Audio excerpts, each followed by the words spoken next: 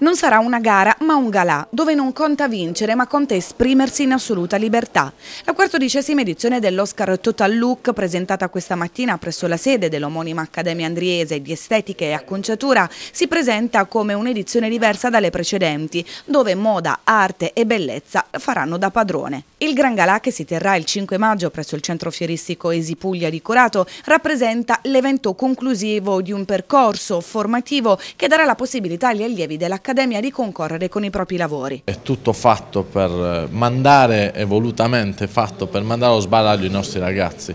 nel senso di fargli provare l'emozione della passerella, del palco, e quindi dare loro modo per sfogare, diciamo, tutta la loro fantasia in questa oretta, in queste 2 ore di spettacolo. La serata si presenta come uno show, gli allievi si confronteranno nelle categorie quali make-up artistico-decorativo, acconciatura sposa-sera, body decoration, acconciatura fantasia e ricostruzione unghie. Ci sono le solite 4 categorie, quindi body decoration, make-up face, acconciatura artistica, acconciatura da sera,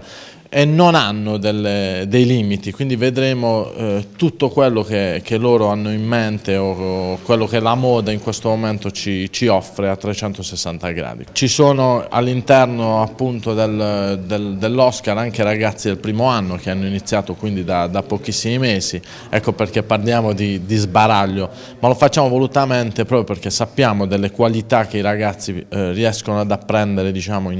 anche in pochi mesi di scuola, quindi lo facciamo in maniera coscienziosa, quindi i ragazzi hanno già parecchia, voglio dire, praticità appunto per potersi poi confrontare in questa che è davvero una serata che serve a loro anche per avere forza, diciamo, per poter andare avanti, per essere concentrati e sicuri del cammino che stanno intraprendendo. A giudicare i lavori una giuria composta da esperti del settore, ma anche giornalisti, imprenditori e artisti locali.